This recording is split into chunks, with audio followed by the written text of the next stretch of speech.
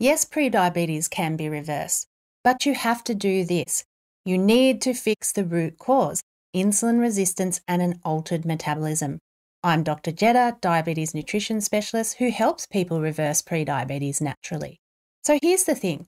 One tip you can do right now is to focus on reducing the amount of carbohydrate foods you eat. Here's some examples right here. And the reason why is that not only do these foods push up your blood sugar levels, they also increase insulin levels. So most people with prediabetes have high insulin levels circulating through their bloodstream. That's hyperinsulinemia, and this makes insulin resistance worse and also affects your overall metabolism.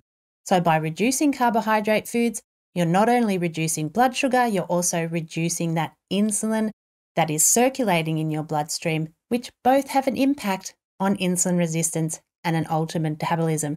So lowering your carbohydrate intake, keeping that to around 50 to 100 grams per day, is going to really get you started in reversing your prediabetes naturally.